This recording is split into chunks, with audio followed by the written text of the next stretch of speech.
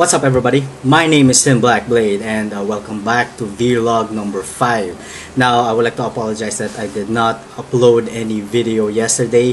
The reason behind it is I didn't really make any much progression yesterday because I was only able to farm for like 3 hours and I didn't get any good gear. I got a few levels higher, but that's just it. And I really I don't really want to waste any time recording something that doesn't involve any real progression. But now I was able to play for around 6 hours and I managed to get a lot of good gear.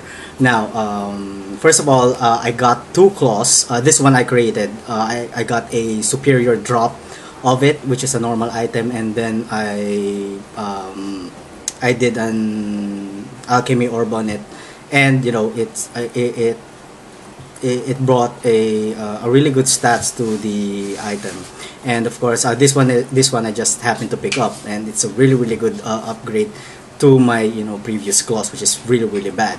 And of course my Reave damage has increased significantly. It went from around, how much was my damage? I think it was around 600 or 500 before, but right now it's at 850 to 851, and it's really good. I've been killing mobs very efficiently and very fast. Now for the armors that I've picked up, I've only picked up actually 2, but those 2 are really significantly good. The first one is this helm, which has a lot of good cold resistance and a good lightning resistance. And the second one is this armor, which has a really high armor percentage, and it has a good life added to your total life, which is plus 76. It has a life regeneration, and it has 2 resistances, which is really good. Now my life now is at 2093, and energy shield is at 54, and my mana is at 416. That's why I'm only able to use only 1 aura, which is grace. Now with grace on, my defense, my armor is at 2605. The estimated physical damage reduction is at 43%. With regards to my resistances, I only have, what is this, 52% for my fire, and I've already maxed out the cold and lightning resist. And for chaos resistance, I only got 1%. So since I have been able to pick up this 2 armor, which gives a significant amount of lightning resistances, I was able to refund 2 skill slots for the resistance tree over here. One is from the lightning resistance at this part, and the other is down below here, which gives me 2 more points to add. And so I spent those 2 more points on completing this circle of nodes over here, getting all the life percentage increase, and of course Golem's blood, which allows me to regenerate 1.5% of my total life. And then if I get another level up, I'm going to get this diamond flesh, because when we get into merciless difficulty, there is a 60% penalty to the resistances, which is going to be really bad. So as I level up, yes, I will get almost all of the resistance nodes, including this one over here, and then I am going to replace the point that I took from this and from this one. And so what else? So I've talked about my gear. Alright, those are the very significant changes that I made. No significant change on the gloves, the belt, or the boots, and even the amulets, because it's amulets and rings, because it's really hard to get a chaos resist gear, not unless you go with your trade.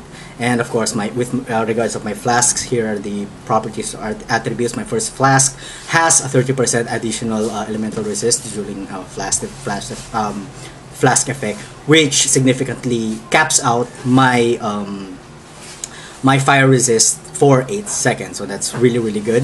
The other one has an additional life leech, and the other one is for fast healing. The other one is nothing much important. This is just a quicksilver flask with an increased charge recovery.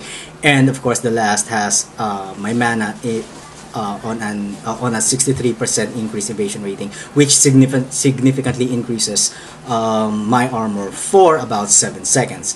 Now if you want to see some gameplay, I'm going to show it to you guys how fast this character really attacks. It's not that fast because, you know, I'm still looking for a multi-strike, but you know, for now, for this difficulty, I think this is pretty good. As you can see, I am killing mobs a lot faster, and of course, if I want to, if I need to, I could, you know, I managed to pick up Blood Rage and a vulnerability gem, just to kill mobs a little bit faster. So if I find myself, hold on, let's get a few mobs, yeah. So I can pop up my, oops, sorry, if I can pop up my Blood Rage and then curse the enemies and then, you know, kill them a lot efficiently and more faster.